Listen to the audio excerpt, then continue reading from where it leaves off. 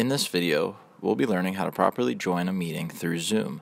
We'll also be looking at the different features and tools that Zoom provides to its users. To join a Zoom meeting, simply go to your email where you should see an invitation from the meeting's host.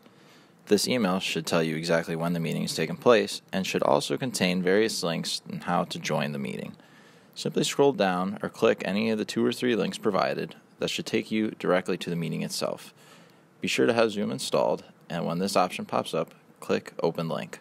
This will open Zoom for you. Click Join with Computer Audio to ensure that your speakers and microphone are properly set up through the meeting. Alongside the edges of your Zoom window, you'll notice various icons. These icons allow users to further adjust their settings and as well offer different methods for users to interact with the meeting and its participants. Let's take a look. In the bottom left half of your screen, you'll notice 2 icons. One resembles a microphone and the other a camera.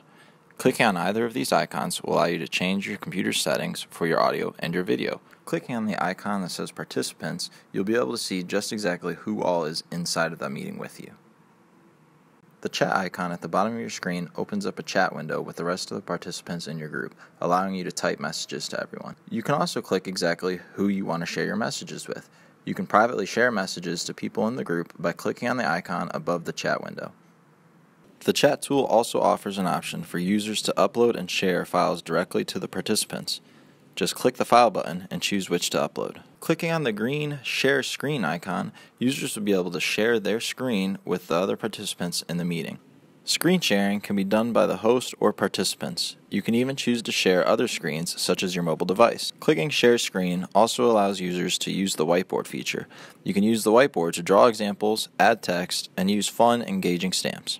Simply click the red icon at the top of your screen that says Stop Share to stop sharing your screen.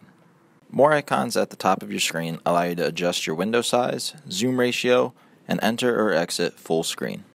We hope this video was beneficial to you and would like to thank you for watching.